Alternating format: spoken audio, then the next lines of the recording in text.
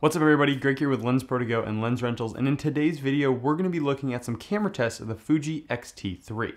The first one we're going to look at is the high ISO performance, starting at 640, which is the lowest ISO that you can get in F-Log, and going all the way up to 12,800. Then we'll look at some exposure recovery tests using this H.265 codec with the 420 10-bit internal recording to see how well it handles over and under exposure and what you can actually bring back in post-production. If you want to learn more about this camera, I did another video kind of talking about all the specs and all the cool and neat things that this camera has, and I'll throw a link to it right up here. Otherwise, let's get right into the first test looking at the high ISO performance. So like I just mentioned, we're starting at 640, which is the lowest ISO that you can get in F-Log, which you're seeing right here, and then we're grading it with the Fuji Eterna LUT, which you can download from Fuji's website. I'll also link to it in the description. In the upper right-hand corner, we have a 300% zoom in, so you can see what sort of detail loss we're getting as we go into these higher ISOs.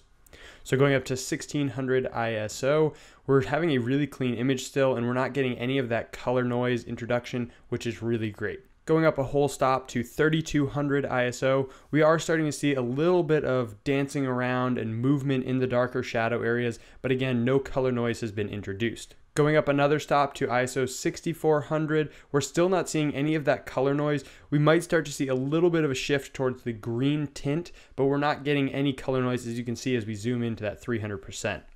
And then all the way up to 12,800, this actually was really impressive to me and kind of blew me away of how well this actually worked. And you can't see any color noise. There is some sort of blotchy, soft areas and a lot of dancing around, but overall it's a really clean image, and if you're zoomed all the way out, you could definitely use this. So that's the high ISO performance, and you can see it actually does really well for this APS-C size sensor.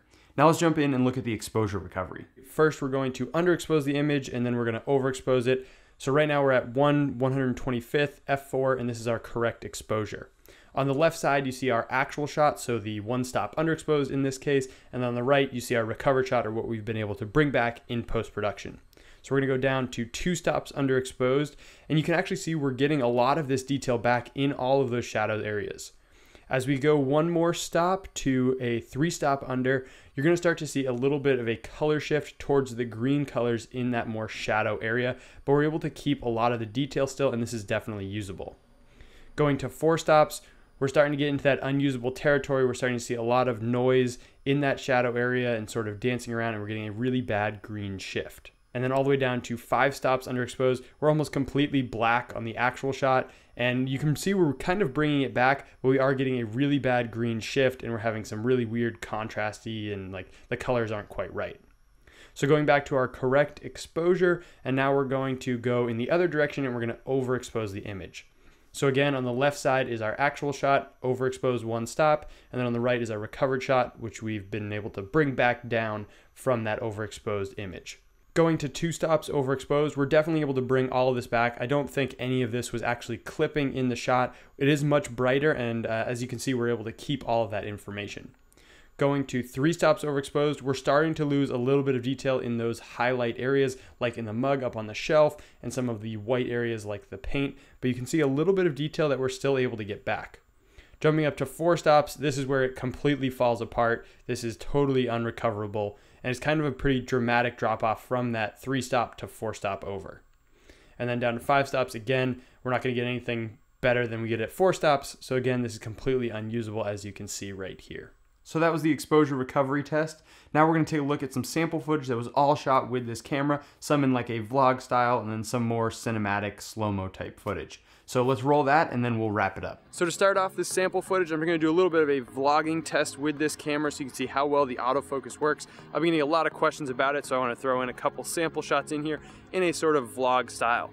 Super smooth right now because I have the Ronin S underneath, and then we have an MKE 400 mic on top with the 16-55 f2.8, and I think it works really well with this sort of close autofocus using the facial recognition with the eye detect as well. So we're going to get a couple shots. I'm going to do some handheld vlogging as well, and then we will grab some sample footage before it starts to rain because it is getting a little bit too cloudy out.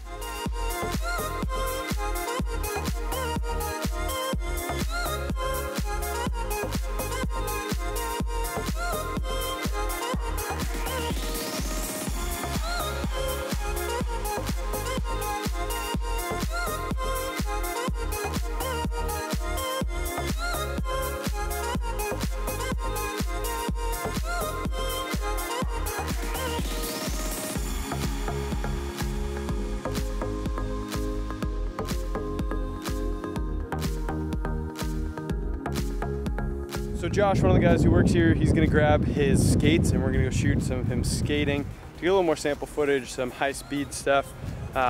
Taking it off the gimbal right now just to get some handheld sort of the prep, and then we'll get some high speed of him rolling around.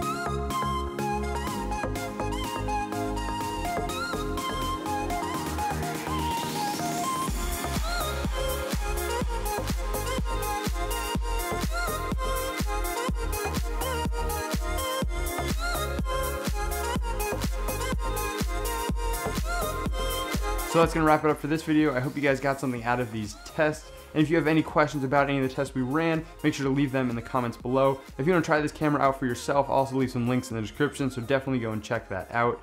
If you guys enjoy this type of video, make sure to hit that like button, subscribe for new videos every single week, and I'll see you in the next one.